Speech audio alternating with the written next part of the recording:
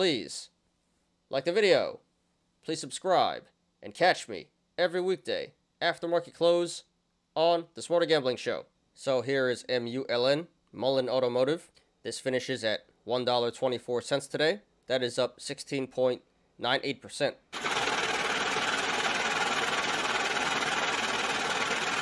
So once again, we're going to talk about MULN. Been talking about this for over a week now, since this squeezed last week. Pulled back, and then we had two big green days here. So this may have bottomed out, hopefully. But yeah, this was trending very high up on StockTwits today, so once again, we will analyze it. So no company-specific news to justify this price action. It just seems like shorts are starting to cover, and apes piling in here. Still a lot of social media momentum. So let's go ahead and analyze here. So first of all, we have this gap down back at 1190. That is a bullish indicator. That is telling us that the stock should come back up to 1190 at some point eventually to fill this gap. May take a while, but eventually that should fill. And then back here at 465, there's another gap down. So another bullish indicator that is telling us that the stock should eventually come back up to 465 to fill that gap. And then this looks like a big cup and handle in the making. Bottom of the cup being 52 cents, the low. And there are multiple possible tops. It could be 190, 360,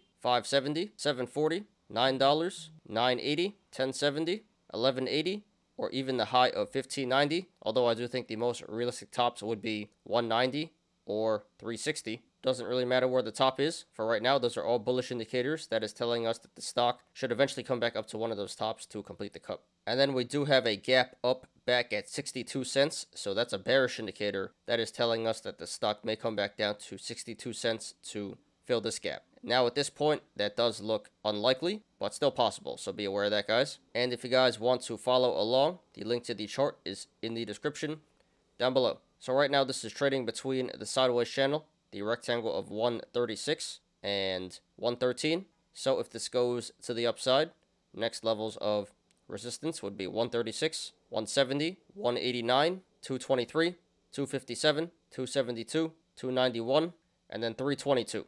There is resistance above 322, but we're not going to discuss that right now. And if this goes to the downside, next levels of support would be 113, 98 cents, 75 cents, 60 cents, and then the low of 52 cents. So right now at this current price, 124, the channels to the upside and the downside are very wide. So expect significant price action either way this goes. However, if/when this breaks 257 to the upside, the channel starts to narrow. So expect a significant decrease in price action if/when this breaks 257. And to the downside, if/when this breaks 75 cents, the channel starts to narrow.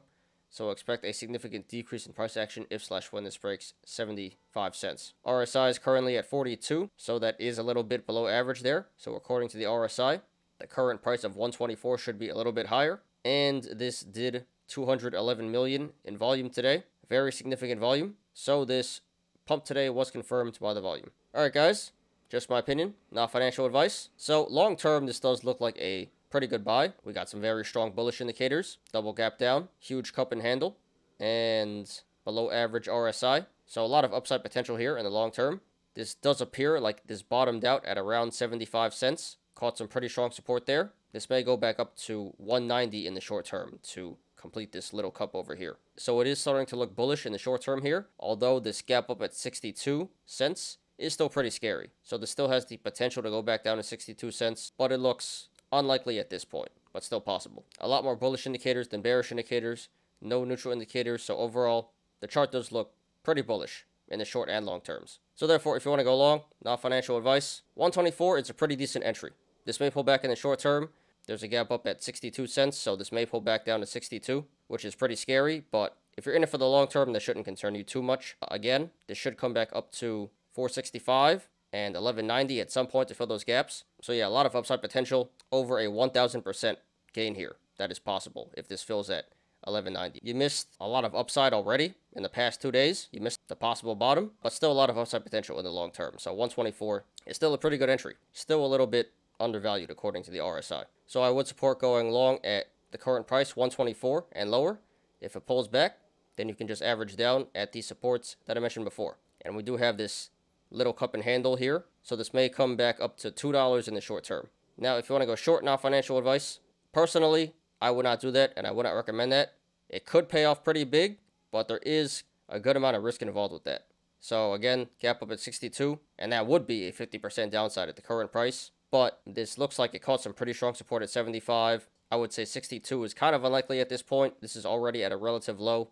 So I would say going short here would be a high risk, high reward play. Could work out if it does come back down there. A lot of tendencies to be made, but this is still a really popular stock right now. A lot of apes like it. So if this keeps running to the upside, you can easily get squeezed out here and get burned. So it's too risky for my liking, but it could pay off pretty big if this does in fact pull back down to 62. So high risk, high reward. I wouldn't do it, but if you guys want to do it, then please do that at your own risk. But yeah, looks like the bleeding is done for this stock. Got pretty bad there for a moment, but looks like it's finally recovering.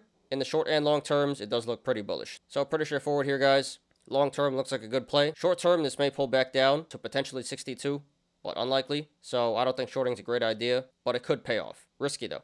So congratulations to everyone who made money in the stock today, and good luck to everyone currently in the stock and to everyone looking to take a position. This is MULN, Mullen Automotive. Thanks everyone for watching today. I appreciate you guys. Please like the video. Please subscribe and catch me every weekday after market close on the Smarter Gambling Show. You apes already know. Diamond hands to the moon.